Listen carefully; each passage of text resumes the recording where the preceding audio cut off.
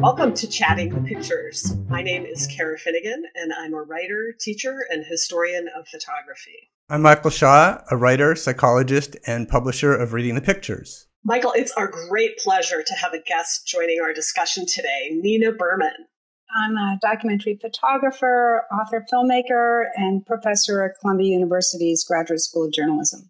This week, we are discussing photos from an article published at Reading the Pictures titled, "Here are the photos of people suffering and dying of COVID." It was written in response to those who question whether these kinds of images exist or enough of them exist.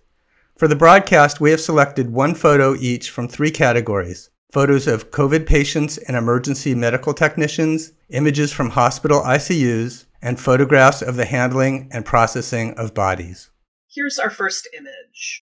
This photograph is by John Moore for Getty Images. It shows emergency medical technicians wearing personal protective equipment preparing to unload COVID-19 patients at the Montefiore Medical Center in the Bronx. The patients were arriving from another Montefiore hospital. The transfers were necessary to balance out the caseloads of hospitals in New York that were overwhelmed.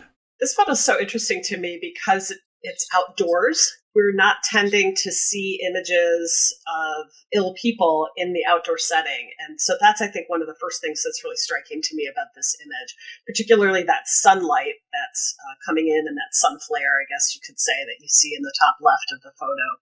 And then there's the quality of the light and the time of day that are really interesting. The photo is diurnal, but is it dawn? Is it dusk? Is it twilight? We see these trees. There's this evocation of nature. It's quite a contrast with emergency. And when you see all of those elements of nature, it really personalizes the photograph, makes it much more about life and death, about the experience of mortality.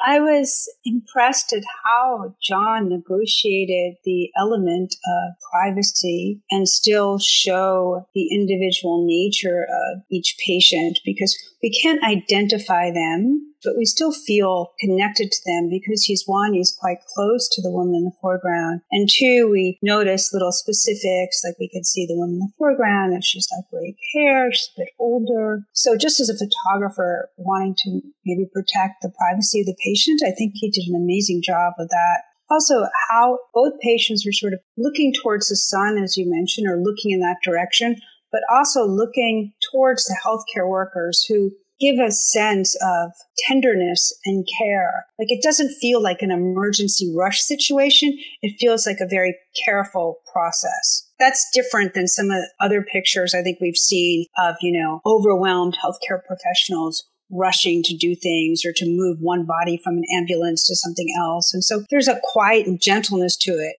As you said, it's a very intimate composition, and you have this kind of layering of the foreground into the background as we, along with that woman in the front, look back toward the healthcare workers. And there's a textural element to that as well, so that you can see her gray hair, the tendons on her neck, you can see the snaps on her hospital gown, and the hairnet, you see the texture of all of those things. In a context where the vast majority of us are in a position where we can't literally reach out and touch anybody, certainly not anybody who's ill, John Moore is putting us pretty close to that possibility and inviting us to put ourselves in, I think, that same kind of space, as you said, that the healthcare workers are in, of care. Yeah, in fact, the photographer is exactly positioned where a healthcare person would be, right? Yeah, that's a really good point. And the way that their faces align also, as Nina was saying, is really powerful too, where it is in line with the sun, and it really has that quality also of two people awaiting their fate or meeting your maker, if you will, if you're more religious. I think it's important also to think about race in the context of this photograph. The woman in the front appears to be African American, and in a context of this pandemic, which has disproportionately brought more severe illness and death to African Americans in this country, I think that's important to notice as well. And so to have her front and center seems to be an important thing to notice also.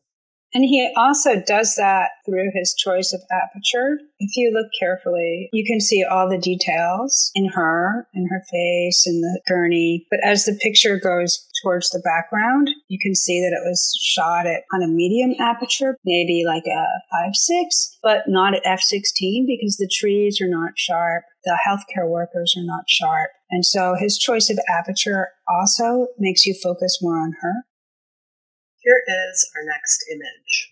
This photograph was taken by Danny Kim for Time. Kim is a photographer who spent 13 years as an EMT before becoming a paramedic in 2016. It shows a coronavirus patient being prepared to be intubated by an anesthesiologist. The plastic tent is being used to prevent the spread of the virus.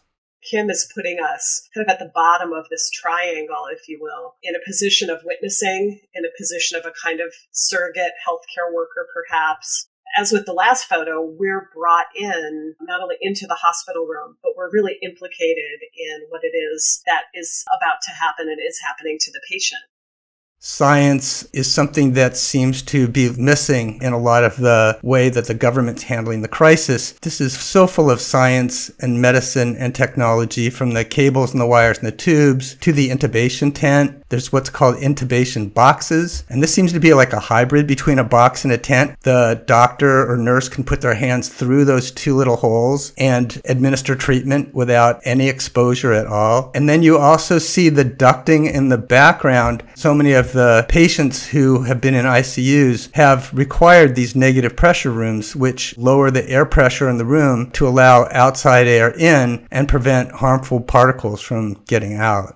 I was really struck by so many of Danny Kim's pictures. I thought it was a super series that Time was able to publish. I believe these pictures were taken the earlier days before hospitals started to open up so much to the press corps. This particular picture for me struck me, I think, because we know that only 20% of people intubated actually survive. The lifelessness of the person, the likelihood, in fact, that this person would not make it. It almost seemed like this quiet ritual they were going through. I don't know. I found it very sad, almost painstaking. Yeah, that they almost know something already that we don't know.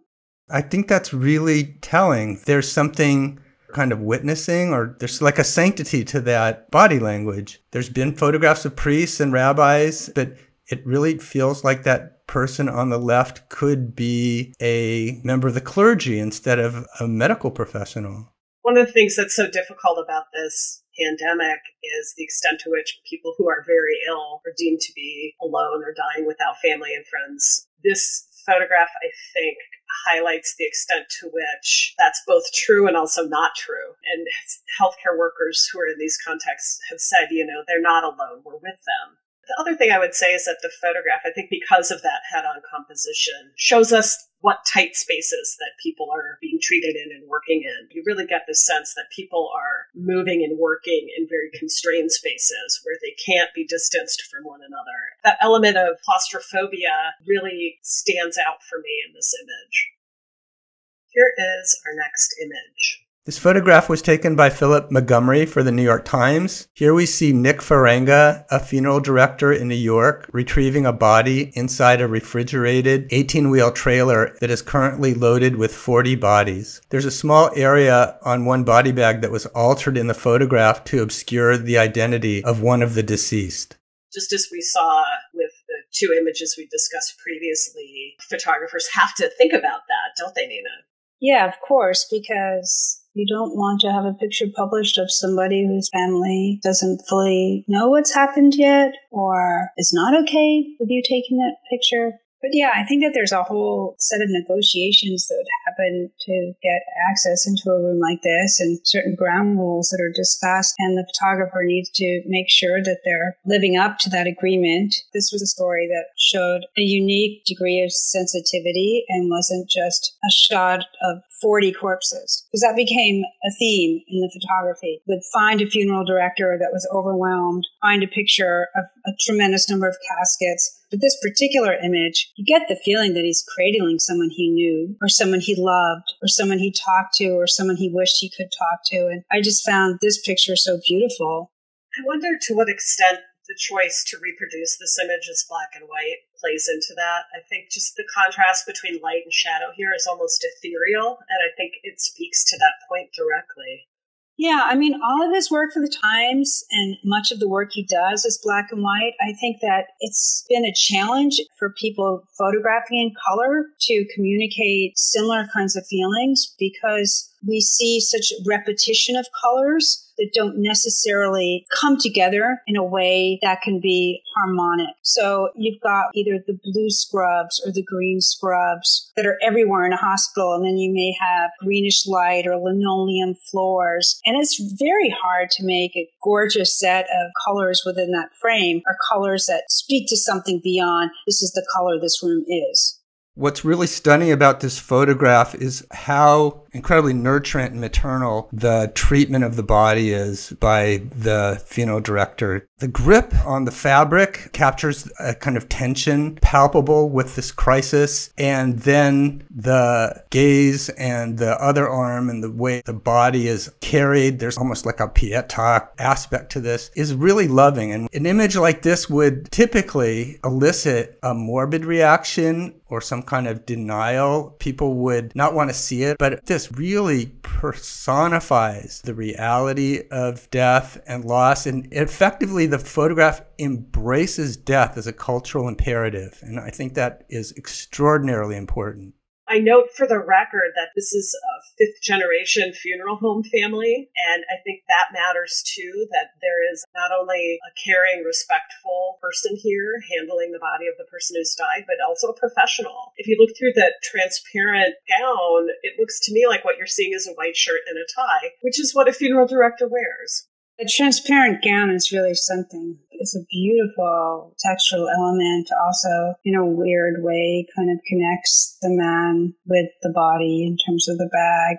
I see this picture as a response to the Hart's Island drone pictures. They're kind of two ends of the spectrum, and those Hart's Island pictures I thought were super important. Deep respect to the photographers who went out there to do it, but it's two very different polar opposites in terms of how death is handled. One is the state burying as many bodies as possible in a short period of time, John Doe's, and then something like this where the director has a name and he knows who he's burying, or he knows the name and he's contacted the families, and so different ways that how we see death experienced.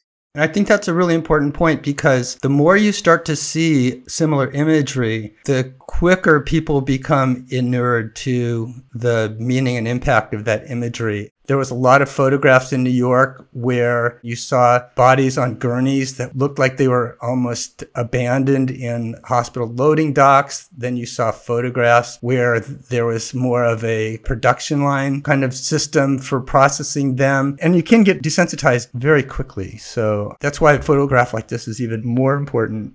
Yeah, I agree. I found some of the other funeral home pictures not as empathetic. And I think that the one thing that this pandemic requires is a sense of collective empathy, because it's a pandemic experience so differently depending upon who you are, where you live. If there's going to be any kind of collective approach to helping people out, there has to be a sense of identification. And photographs do that, or can do that when they're done well.